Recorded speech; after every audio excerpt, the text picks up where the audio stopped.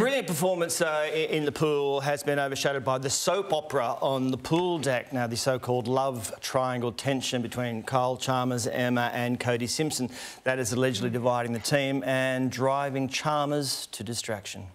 I think media don't realise, like I said on my Instagram, how much impact it actually has on athletes and mental health. And for me, it took all my courage and all my energy just to stand behind the blocks and swim this morning. It's not something that I wanted to do. It's not something that I wanted to go through, to be honest with you. I've been so excited for this moment for such a long period of time and been working hard to be here for such a long time, and for how it's unfolded, yeah, definitely makes me question my future in the sport. Which is a huge statement. There's a fair bit to unpack here, Susie. I'll get to you in a second. Crash, what have you made of what's been going on? Well, it appears to me as if he likes the attention, but not the scrutiny. And there is just a fine line between them, and they often overlap. But I think he's one of those guys who can't live with it and can't live without it, and finds it very awkward, Candice, because, you know, he's on Instagram, he's out there, he's happy to put himself, you know, front and centre.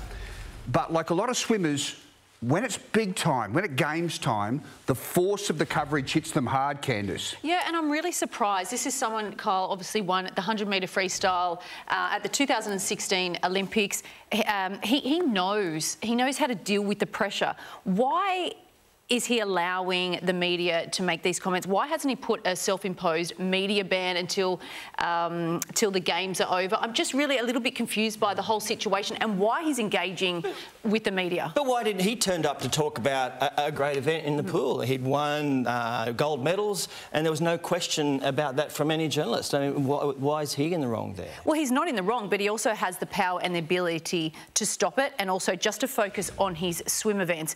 I mean, Susie, going into the Sydney Olympics, it's a home games. There's so much pressure on you guys. I mean, he has won an Olympic gold medal. Should he know how to deal with this kind of pressure? Should he know how to just block this out completely? Well, firstly, I'll say I think it's actually a lot harder for athletes these days. I think there's a lot more scrutiny, and especially with the social media, etc. And I do honestly believe the journalists are looking for different angles than they were when I was swimming. In saying that as well, I know there's no rift in the team. I spent a lot of time with them at the Tokyo Olympics, and they are a super, super, super close team. I think that what they're struggling with is, if you think about swimmers, they spend 30 or 40 hours a week trying to improve 1/100th of a second, you know, such specific objective goals. So when they get asked subjective questions, not even to do with their sport, really like reality TV stuff, they're kind of confused and I think kind of get offended by that.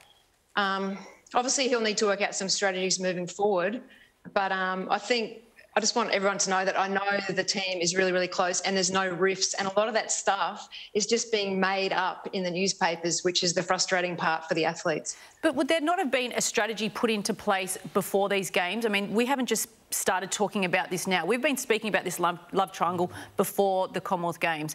Should the Australian swimming media manager, his own manager, have put some sort of strategy into place knowing that this could have been a possibility? I suppose in retrospect, but, you know, athletes aren't robots. Everyone's got their own personality and likes to deal with things different ways. It's not how I would deal with it, obviously, but I'm not Kyle. What makes Kyle a good swimmer is also what makes him quite wear his heart on his sleeve and quite fiery. So I can understand why he did fire up, to be perfectly honest. And the other thing I think that it's hard to get used to, and I remember I really struggled with this too, is when you go to a Commonwealth Games or an Olympic Games, you're confronted by journalists that you're not kind of used to, you know, that aren't in the sport all the time. And so, I mean, I've said some really bad things over my career, not knowing what to say. So I think we've got to cut him a bit of slack. He doesn't want to talk about it. I'm sick of talking about it. I'm sick of hearing about it. I'd prefer to talk about Emma McKeon winning 12 gold medals, to be perfectly honest. Susan, that probably leans to the fact around some of the younger athletes that are looking up to these leaders. So do you think that Swimming Australia in the background would be having, or an Emma McKeon, for example, would be having conversations with these athletes that are representing the country for their first time, just to keep them, you know, exactly where they need to be in that space of wanting to compete at their very best, win gold if it falls their way, and not get caught up in what is happening on the outside? Yeah, well, that's probably the best way to go about it. And concentrate on your swimming first and foremost. Do what you need to do to perform well at your swimming. So if that is being on social media and looking at it and that helps you perform, then do that. If it helps you to read your articles, do that. But if it doesn't help you to perform, then probably don't do that in the future. And everyone's everyone's different with how they deal with it. But swimmers are kind of really individual. I think there'll be some directives probably that come down from the head coach, Rowan Taylor, who was amazing at getting the team spirit and the team camaraderie among this team. But at the end of the day, I think each individual swimmer has to decide for themselves how they want to, their strategies going forward. Big Susie, question. Go on. Sorry, your career was incredibly drama-free, wasn't it? You swam and you just found a little space away from the pool where you could go to. How did you manage that? Like, how could you manage what Kyle can't manage at the moment? Like, where was your little private space that you got to? Well, I was very, very boring, Crash. You know that. Nothing much happened. I mean, it's my birthday today. I'm about to have a massive midlife crisis, so you might read about me in the next couple of weeks.